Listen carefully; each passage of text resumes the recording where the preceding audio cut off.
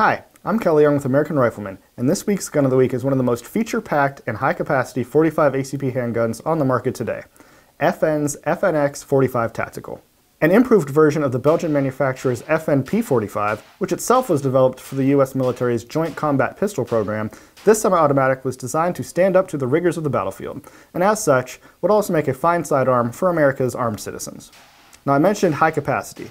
Well, for full-size single-stack 45s, typically magazine capacities of 7 or 8 are the best you can hope for, and even most full-size double-stack guns only have room on board for 10 or 12 cartridges.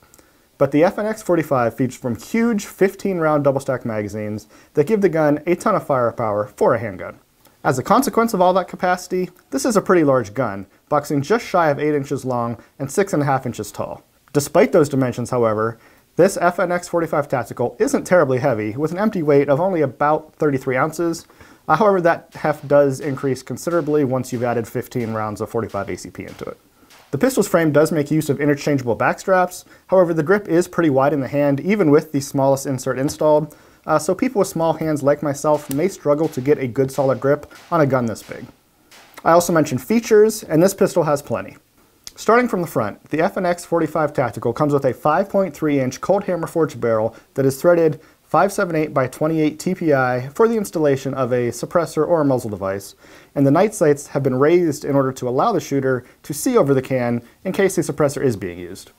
The steel slide has also been cut and threaded for the optional installation of an optic, and the pistol ships with 2 different mounting plates for this purpose.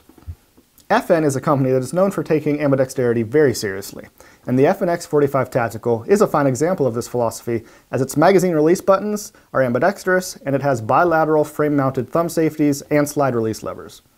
This is a DASA gun, and the safeties also have a decocking function, as up is safe and down is fire, but pressing it down even further causes the hammer to safely drop without firing the gun, allowing for safe double-action carry for those who prefer it. The FNX-45 Tactical is available either in all black or flat dark earth, as you can see from this example. Like pretty much any polymer 45, recoil through this gun is fairly significant, but it isn't at all unpleasant, and I have fired this gun on several occasions suppressed, and the introduction of a can really does make this FN even more of a blast to shoot. For more on FN's FNX-45 Tactical, visit fnamerica.com.